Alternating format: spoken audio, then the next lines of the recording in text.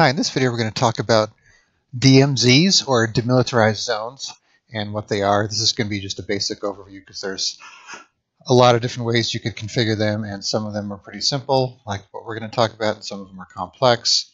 Some use hardware, like what we're going to talk about, and some could be logical, where they're using, let's say, software-based firewalls and that kind of thing, so they're more like a virtual VPN. So what the point of a VPN is, let's say you have a web server or an FTP server, and you want the public to be able to access that server from the internet or outside your network, but you also want to be able to access it from within your network, and you don't want to have the same type of access from both sides. So let's say from your internal network you want to be able to access your web server just like it was on your internal network, and from the outside you don't want the public being able to access it, for file shares or anything like that. You just want them to be able to get web pages from it. So what you do is you set up what is called a DMZ, and it sits between two firewalls. That's kind of the usual way of setting it up. You could do it with one.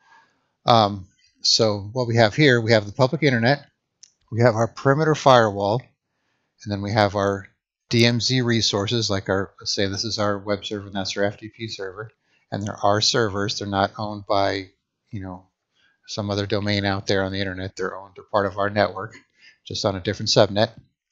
And then we have our internal firewall, which is in between the DMZ servers and our internal network. So let's say for this web server, we want to be able to allow the outside world or the internet to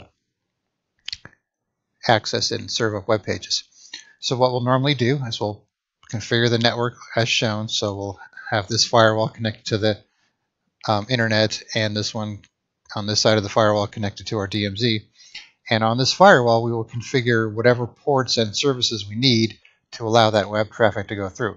So in our case, let's say we're going to allow HTTP and HTTPS and port 80 and port 443. So those are the respective ports for each one of the services. So that'll allow secure and non-secure web traffic to go through that firewall and into that server. And let's say on this side, we want to have unrestricted access, so we could just leave it wide open, or just narrow it down to just enough for what we need to get the job done to access these servers. And for going this way, let's say we don't want certain traffic coming from this DMZ into our network, so we could block everything except for what we need coming this way. So we can have a lot of access this way and a little bit of access that way.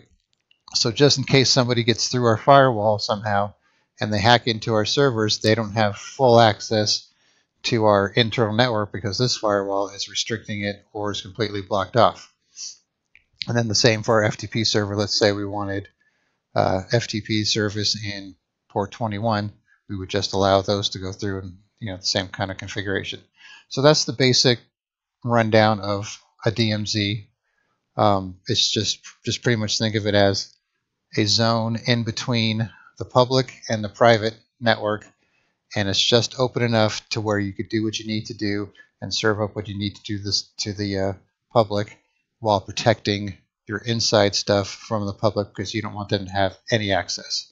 So that's a pretty simple basic explanation, but hopefully it kind of gives you an idea of how one works. All right, thanks for watching.